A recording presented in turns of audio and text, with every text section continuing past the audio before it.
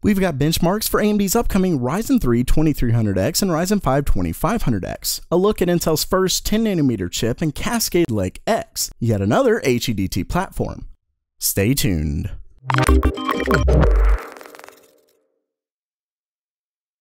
Welcome back to GamerMelt. It's funny what AMD has done to CPUs in as little as 1 year. I've got to call the Ryzen 5 2500X a 4-core 8-thread CPU mid-range for a consumer CPU. Hell, at this point, it's nearly the low end. I mean, it was just last year that Intel's top-of-the-line CPU was 8 threads. Of course, this isn't to downplay AMD's 4-core CPUs. The beauty of things moving so fast is that even now, not many video games utilize them. At least it's not perfectly scaled, so 4-core CPUs are still extremely viable, especially when we're talking the added benefit of multi-threading. With this brings us today's first story. We have leaked benchmarks from Geekbench on AMD's 2nd generation Ryzen 2500X and Ryzen 2300X CPUs. First up is the 4-core 8-thread Ryzen 5 2500X. It's shown to have a base clock of 3.6 GHz and a boost of 4.0. That's definitely not bad, and there's a possibility for more with AMD's new boost technology.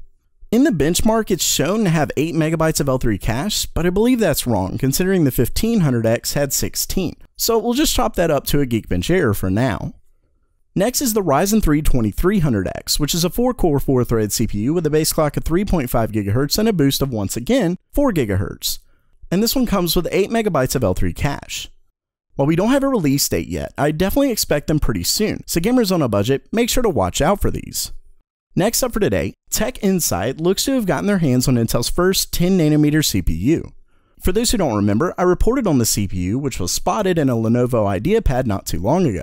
Well, now they have it in their hands, and we've got more information. First up, it does look like Intel was able to get their 2.7 times density target for the transition from 14nm to 10, which is certainly a feat in and of itself, though it was clearly a difficult one.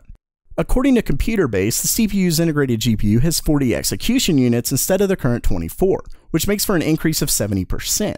With that said, the graphics processor doesn't actually work.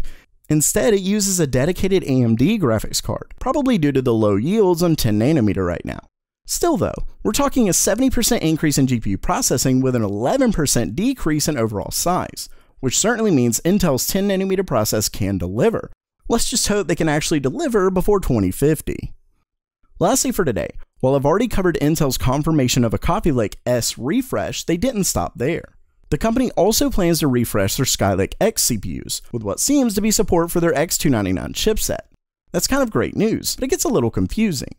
While it would mean you can upgrade to the new Skylake X refresh, which has been confirmed to include a 22-core CPU, it doesn't mean you'll be able to get that 28-core CPU Intel showed off at Computex. No, apparently Intel has decided that their SKUs aren't complicated enough, and is bringing a whole new high-end desktop line, along with newer Skylake X CPUs. Called Cascade Lake X, it includes 24 and 28-core CPUs so far, and will have its own chipset, with all the crazy RAM possibilities we saw from the 28-core demo. So yeah, while it does make sense, given the size of the chip and different configurations needed for the motherboards, it's still becoming fairly convoluted. So while that does it for today, are you excited for Intel's new Cascade Lake X CPUs, or possibly something that won't be in the $5,000 range, like AMD's upcoming Ryzen 2300X or 2400X? Let me know down in the comments below. And if you liked the video, definitely make sure to subscribe. And as always, have a great day.